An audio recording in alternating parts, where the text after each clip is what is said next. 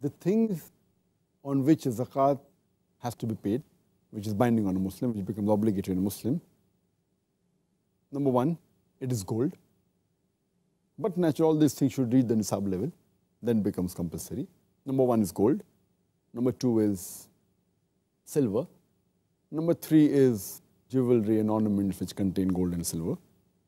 Number four is farm products.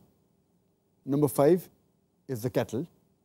Number six is merchandise and goods of trade. Number seven is business activities.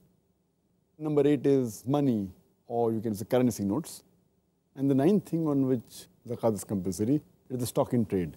So these are the 9 types of category of things on which zakat is compulsory and binding.